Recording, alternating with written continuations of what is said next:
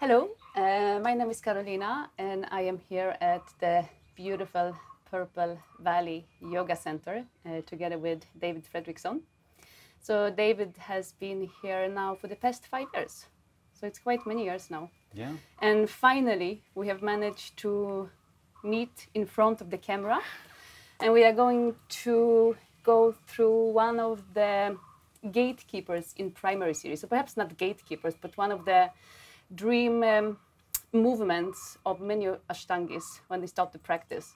Jump throughs and jump backs, or Yes. lifts, jump backs, and jump throughs. So I have been practicing for the past 13 years. And as for today, I have still not managed with this movement, and I hope that David will be able to give me some more insight when it comes to that. So let's see. Yeah. Yeah.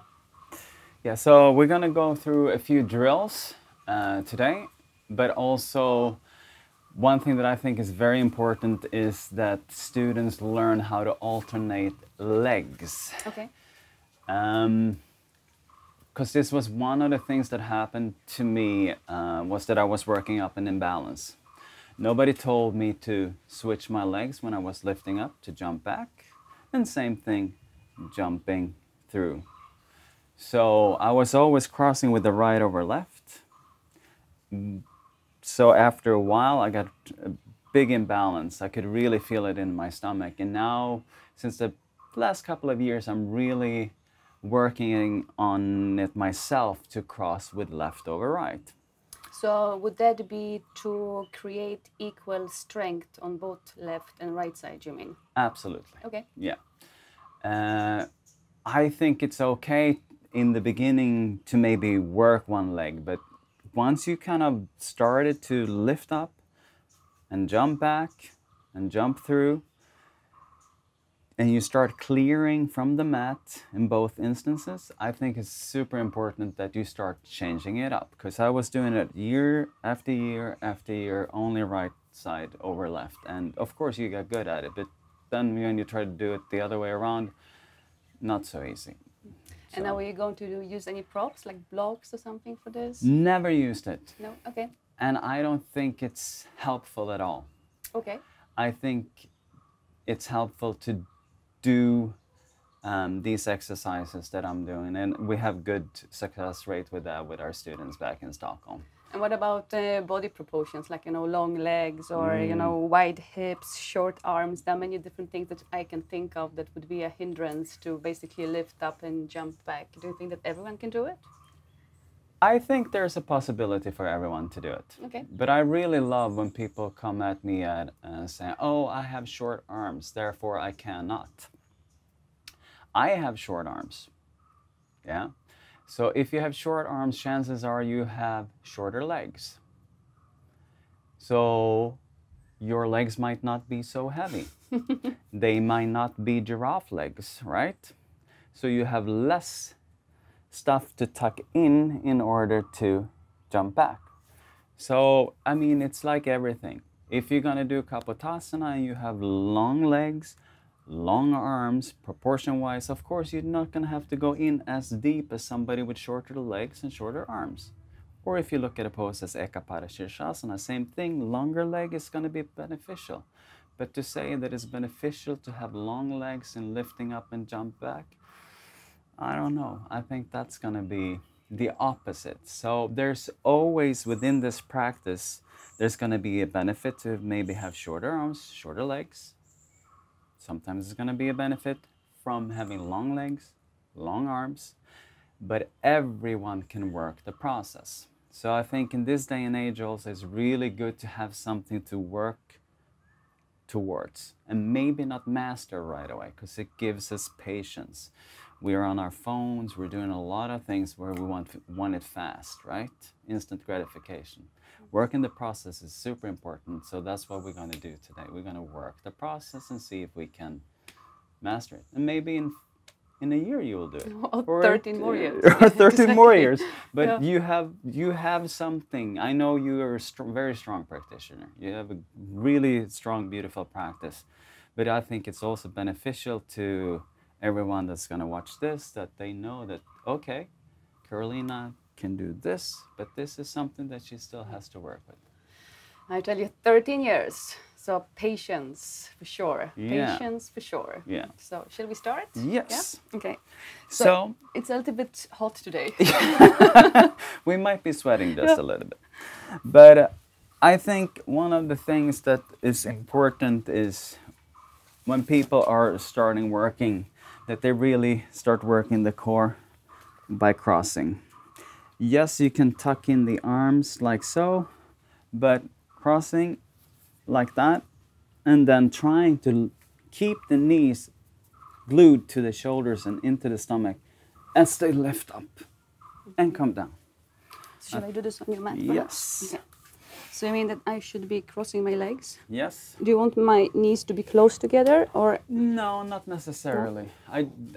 The pulling in with only the stomach, Okay, I'm not tired with already. the arms. Yeah, that. And then try to lift up like an utlutihi and keep the legs in there. Yes, and come down. This is a simple exercise that, I mean, if you do it each leg 10 times, you're going to feel it, right? Yeah, so you mean that I should be shifting my legs like this? So I can Absolutely. already here feel that when I'm crossing with my left leg on top of the right one, there's a completely different strength, much Yes. less strength. Yes. And that's what I was talking about, that imbalance. And most of us have that imbalance. Yeah. So, I mean, you can work left over right. Come down. Stretch the legs out maybe. Okay. Lift up. Come down. Stretch the legs out. Maybe do that 5, 8, 10, 12 times, right? So this is great for like Navasana, right? I had a light breakfast and no lunch. Yeah.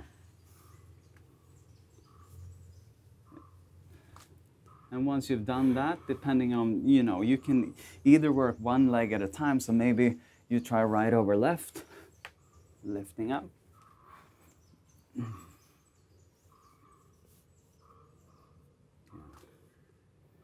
So I'm supposed to have my knees as close as possible to the chest. Absolutely. And without helping with your arms or anything. For some people in the beginning, they might have to do that and then Put the toes down. put the toes down. Okay. But this is, even for me who can do this, it's core workout. Serious. And then you're also working with your bandhas. So basically when you're coming up, then you are taking the spool, engaging your lower belly. Mula bandha, Uddiyana bandha. Full Uddiyana bandha, Mula bandha, because otherwise this is impossible, I would say. Okay.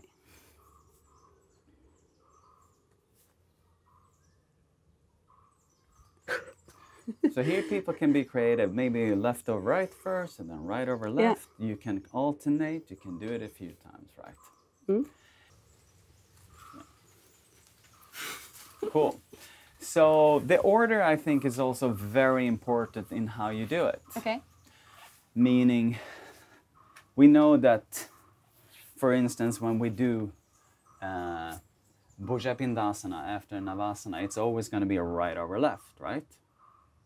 So when we come to Navasana, I suggest crossing left over right, right over left, left over right, right over left, left over right.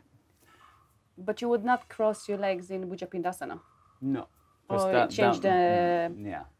That one is kind of set for us Okay. in primary series. So the way I started then, if I come from Paschimottanasana, so I've done standing and we done the first Dandasana, we catched our toes and we fold here. I'm going to inhale, come up. And then I'm going to cross right. Left over right first. Lift up. And then tap my toes down and step or hop, jump back here. Okay. So, when I move forward, I'm going to step the left foot to my right hand. Okay. And I'm going to be, everything here is pushing away from the floor. And here also I can start dragging my toes through. That gives also that core strength that we're talking about. Mula Bandha, Uddiyana Bandha is super engaged. Okay. So after I've done the left over the right, we go into Purvattanasana, right? So I'm gonna go in here. I'm gonna come down, but this time I'm gonna do right over left. Okay. So I'm gonna cross right over left. I'm gonna lift up. I'm gonna step back.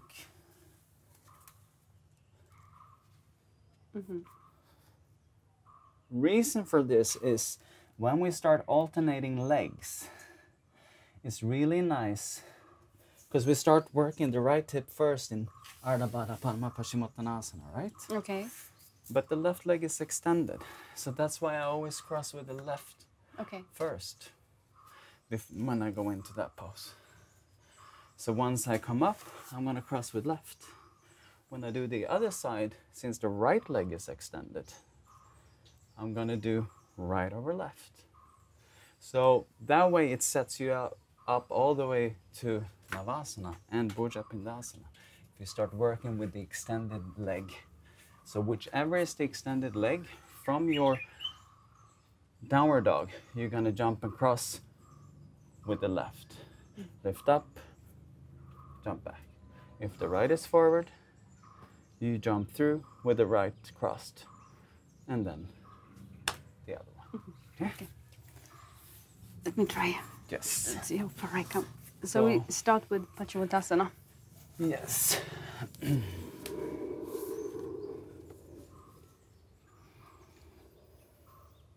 So now we start with Left over right. Lift up. Yeah. Okay. And then step back, lower down.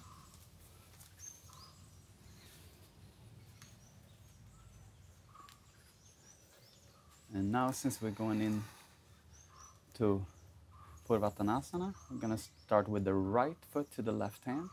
And then I'm stepping forward. Yeah, right over left, and then start dragging the feet through. Drag the feet through, yes. Good. And then lift up for Purvattanasana, Ashta inhale. And Nava exhale, come down. And then do right over left.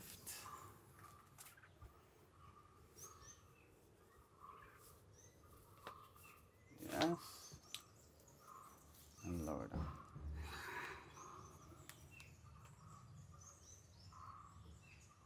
And then Ardha Baddha Padma Paschimottanasana, left over right.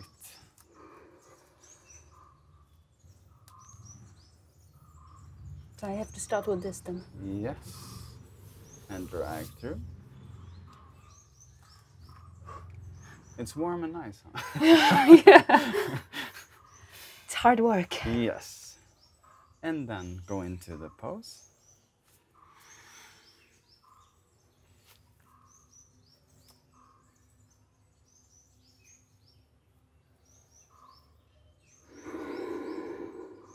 And we count fast today. 1, 2, 3, 4, 5. Now inhale, head up. Exhale. Desha, left over right. Ekadesha Chatwari, jump back. Dwadesha, inhale. Trayodesha, exhale. Shatodesha, right over left. Yes. Makes sense now. Makes sense now. You understand? Yeah. Panchadesha, exhale. Especially when you build up a flow, it starts making sense. 2, 3, 4, 5, inhale it up. And Saptadesha, lift up, right over left. Right over left. Ashtadesha Chatwari, jump back. Ikona Vimshati, inhale. Vimshati, exhale. All right, I'm gonna let you rest a little bit, I think. Yeah, so you see, once you start building up the flow, it becomes this alternation of which leg is extended, start making a lot of sense, right? At least for me, that's also how I was able to start feeling way more balanced and way more centered. Okay. Because it was really getting to be weird for me physically in the body, because I had just doing right over left, and could not even lift up. I mean, just trying to lift up like this was so hard. And like you said already, for you, you could feel a difference between the sides, right? So I think if people start working it that way, then it's just going to be much more healthy for them in the long run. Okay. Yeah. So once you kind of started to do that part, then of course, the leaning forward for jumping back is going to be key. So once you start feeling that I can lift up, I'm going to clear. The leaning forward part is always the tricky part.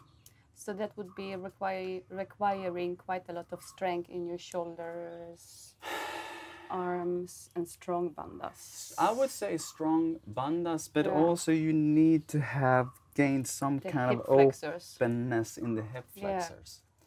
So you see these strong guys, you can't, you look at them, right? They definitely have the strength to do that, but they can't clear because they're not open enough in the hip flexors. Okay. But this is also why we do this exercise, right? We try to alternate. That's why people need to be tight. So for me, honestly, I don't think it has to do so much with strength. I think everybody that can do a decent chaturanga, hold a plank position, do decent chaturanga, actually can lift up and jump back. Okay. I'm going to be very honest about that. Sorry, guys. But I think that's the truth. So it's more about the core and the bandhas and the technique and having the guts of leaning forward. If you can keep the thighs, the knees, thinking the knees to the shoulders, you will clear, right? Can you do again? Sure.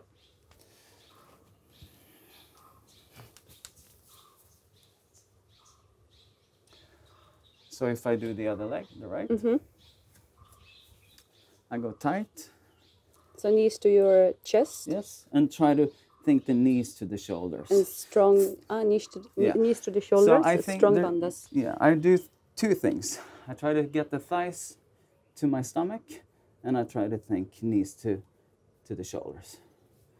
Come up. I have to lean.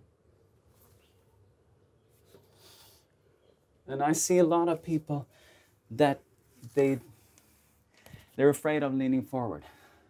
But it's not a biggie if you do that. It's not a very big fall.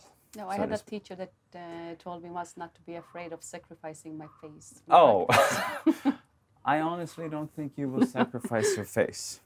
But yes, so that's kind of the big thing. But really, you know, after your practice is done, just doing these exercises can be helpful, but mainly do them in the practice. Take your time, because there's a lot of people that are like, you know, and then they're very sloppy, and they don't think that, oh,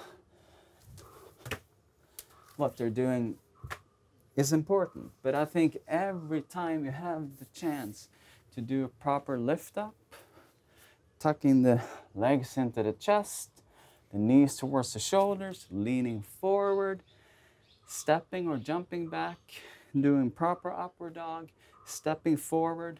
Once you've learned how to step forward, right over left or left over right, you start jumping. And this is so much core. But I don't put the balls on my feet down. I land on pointed feet. But everything is sucking in here. And I can continue pulling. And knees to chest. Yes, and knees to chest. And that gives a lot of core work. You don't have to do a ton of crunches. You actually can work within the primary series. So when you are practicing this movement of taking the chest forward when you are jumping back, you have your knees towards your chest, really tight. Then you are lifting and then you are leaning forward. So when I'm taking my feet back, you feel it's okay in case I put down my toe? Absolutely, yeah, absolutely. Putting down the toes, I think, is okay. Don't put down the ball of the foot. Okay. But also, people need to remember you gotta lift the chest and the head and look forward. Because a lot of times people are doing everything great, then they drop the head and then they collapse. Okay. So it's not an effort all in that sense that it's straining, because that's another thing that I see. People are not quick enough in this movement. They do it too slow. So you mean that there is a sense of a momentum? There's a momentum. So once I've come up here, you gotta do a little bit of a momentum forward, right? If you don't do that, it's gonna be very heavy, I think. But then you gotta be able to suck everything into the body. So there's a little bit of that's happening. Want to give it a go? Okay, let's see how this goes. It's that momentum. I think it's the momentum that is missing. No, but I think for a lot of people it is actually. Yeah. Okay. So I'm starting with my right on top of the left because that's the easier side. Do whichever one you like. And tuck it in. And yeah, not bad. I will buy that.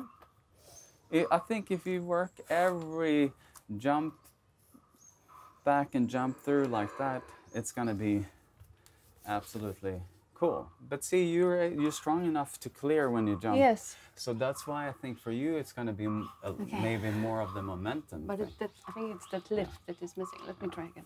Now I'm doing the left over. Yeah.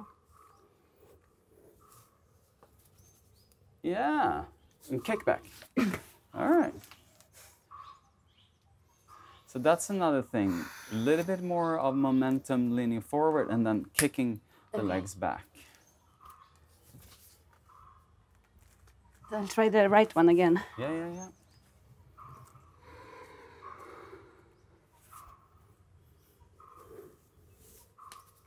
Kick back.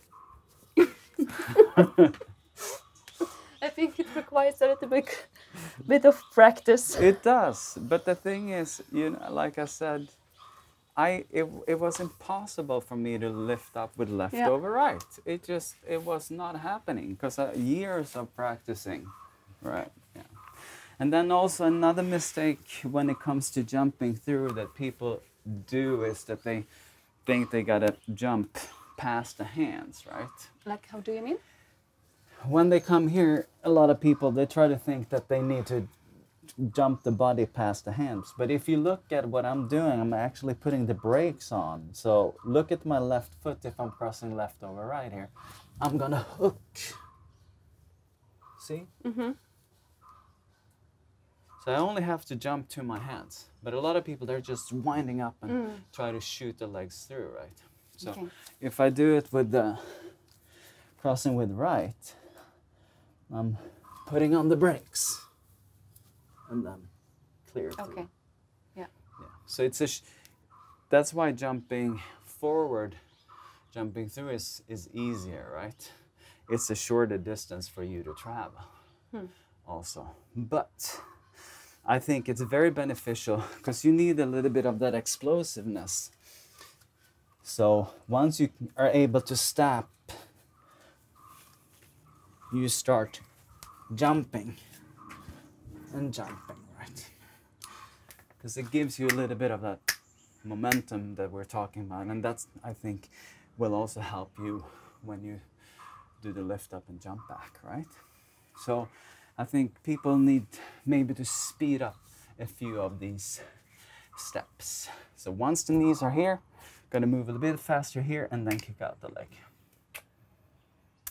Okay, so I guess that, as you said in the beginning, it's patience and practice. It is patience and practice and nothing else. And I think I'm gonna repeat myself. I think it's good that we have things, since everything is, and especially for a person like me who's always gone on instant gratification and things going fast, it's really good that I have something in this practice that I need to work on.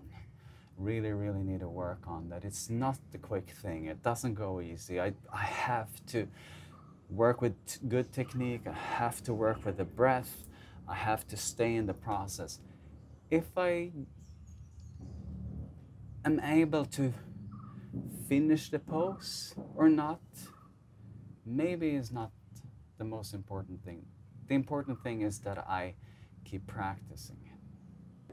Sometimes you're gonna need to experiment on your hand placement, depending on body type, how you're feeling that day. If you gained weight, lost weight, slept a little, you might have to just move your hands back and forth, because that can actually change. Maybe from spring to winter, you might have to just see, oh, I could have my hands here, but now I have to move them back a little bit. So what is actually the position of the hands? I did not I think of think that. that is very individual. Okay. That's why I'm bringing this up. So for me, I'm a little bit back here. I see some people that are a little bit more front, but for me, I'm a little bit right where my hip bones are. That's where I need to go. But I think this has to do with proportions for people, right? So it's different for different body types. That's why because I've had to move my hands forward a little bit, move them back a little bit in order to get this, especially when I was working with getting the left crossing, because it wasn't natural. So I needed to kind of before I got it. Yeah. So I'm going to make one last try. Sure. Now. See if I can make it more smooth and graceful. I think it's good for everyone to see that not everything is always very graceful. Yeah. And kick back. My nose. Well, maybe, you know, at least you need to sacrifice your chin a little bit.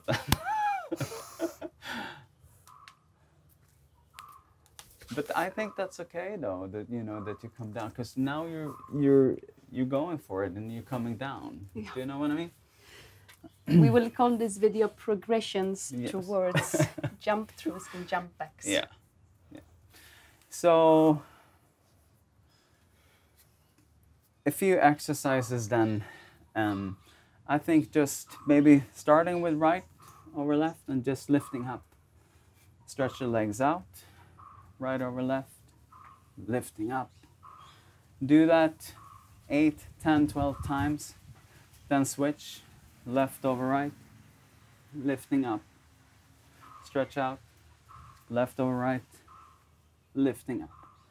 And then alternating, depending on what you want to start with. Left over right or right over left, just alternate. Right over left, stretch out. Left over right. Same thing when you come from downward dog. Just so you work on the stepping part. Left to right, step back, right to left, left to right, right to left. And then start jumping, crossing left over right, and right over left. But this I would not do during the practice. That's something that I would maybe spend 5-10 minutes in the afternoon if I feel like I need to do some extra work. But seriously, just breathing, working correct technique in the practice and trusting that it's gonna happen, I think will actually do the trick. I've done none extra drills whatsoever, not a single one. So, but working with Sharachi and with Laruga, they're very specific in what they want you to do. That has helped me a lot. So. Okay, thank you. Thank you. Thank you so much.